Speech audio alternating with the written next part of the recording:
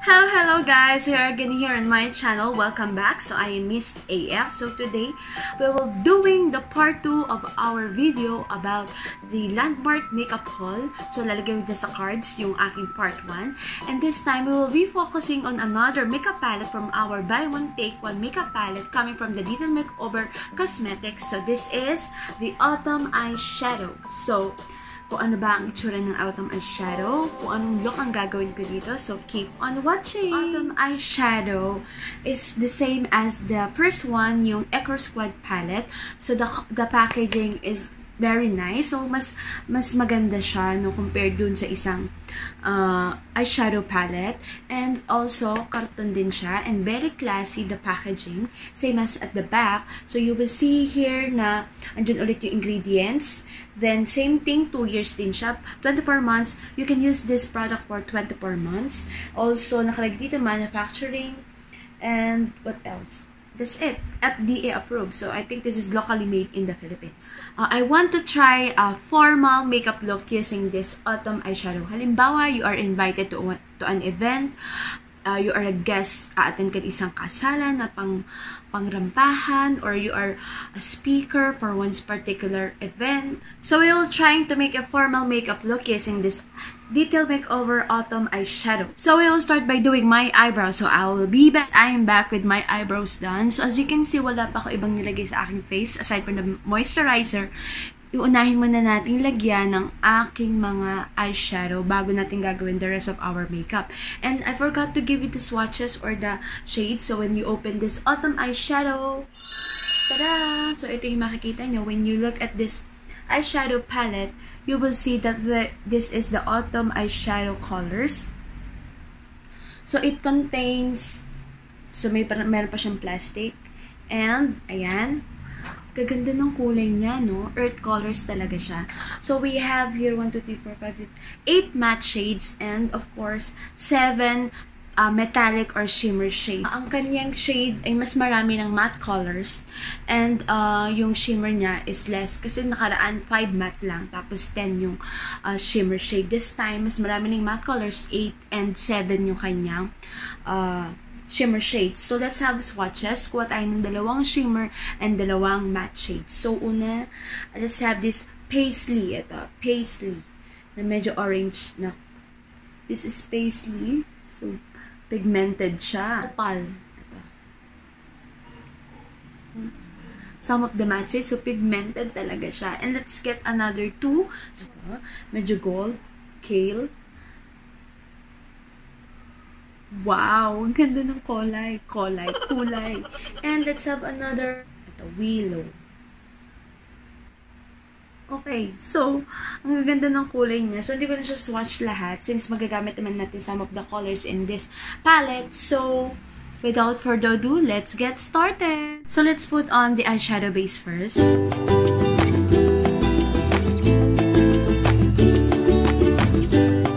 Add some powder coming from this Maybelline. So, let's set it with powder.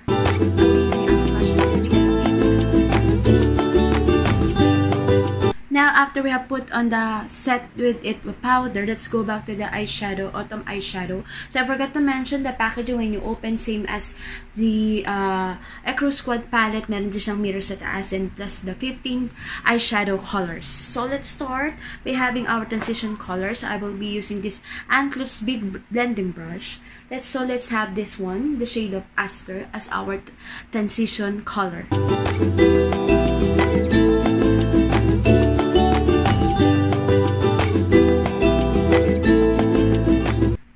So, as you can see, skin tone color ko lang. Kakulay ko lang yung Aster. Kaya medyo hindi siya kita. Then, let's go to our next color with this one. Yung medyo light color, Amber.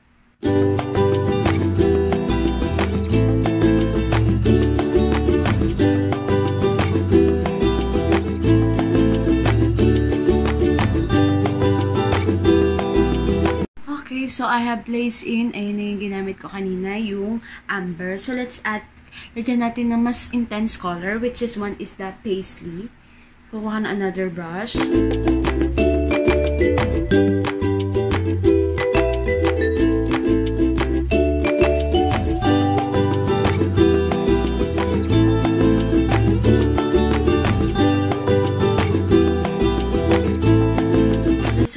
brush. This time, I will be using this Nox. Ito na sa ilalim.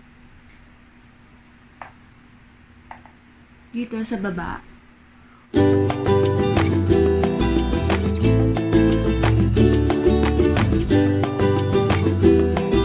So, ayan. So, yung Nox, medyo light brown shade lang siya.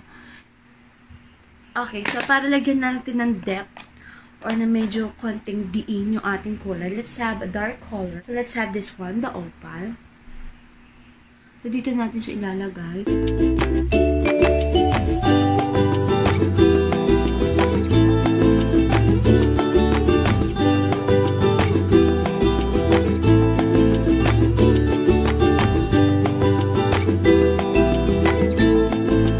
Nating dagdagan. Kanina sabi ko pangkasal. Guess ka sa kasal. Parang sa itsura ko, parang hindi na siya pwedeng pangkasal. Kasi masyado na siyang glam. Full glam. Parang bongga na siya masyado. The dark na kasi. Ayan, naging masyado na siyang dramatic. So, let's go back dun sa ating amber. Paisley. So, linisin lang natin yung labas. Then, let's add some shimmer dito sa gitna. Kamay ko nang gamitin ko. Tap, tap. Let's brush off para lang mag-blend. So, linisin lang natin. So, medyo powdery siya. Pigmented, yes, pero medyo powdery. Buti na lang. Good thing, hindi pa ako nilagyan ng foundation. So, hindi siya kakalat sa aking foundation. Okay. So, dyan naman tayo sa ilalim. Let's use, yung opal.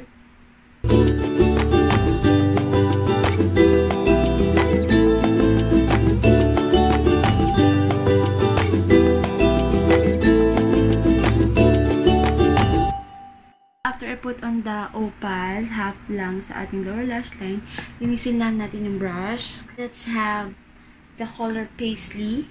Ihalo ko lang siya para may konting shade ng orange.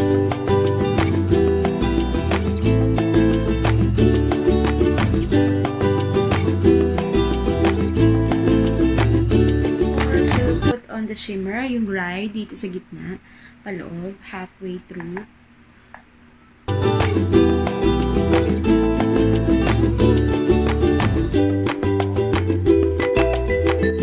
Okay, then the last one is dito sa ating inner tear duct. Let's have this cadence.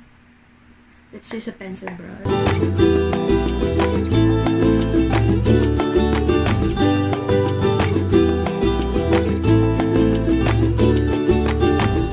Okay, so that's it, guys. So I will finish my look. I will add all of my makeup and we will be right back.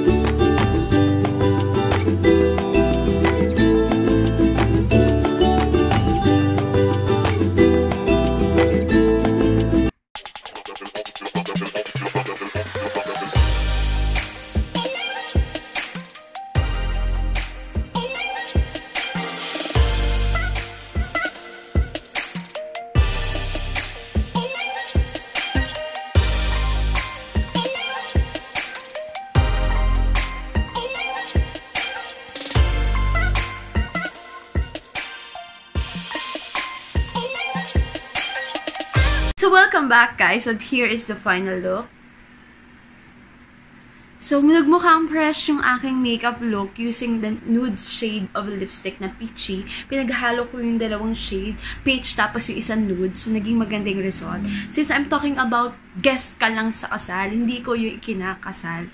Kaya kasi na medyo na darken na yung naging dramatic na yung look ng ating eyes, kaya binawi ko na lang sa lipstick na hindi ko na masyadong dinarken. So, you can use this makeup look, for example, you are attending a debut, a wedding, or a certain event na kailangan pang malakasan, pack na makeup. So, this is my look. Formal event, meetings. Mag-subscribe ka dyan. No, huwag mong kalimutang mag-subscribe para mas marami ka pang makitang makeup look na pwede mong gamitin sa iba't ibang event na pwede mong attendan. So, that's it guys. So, see you next time. Bye!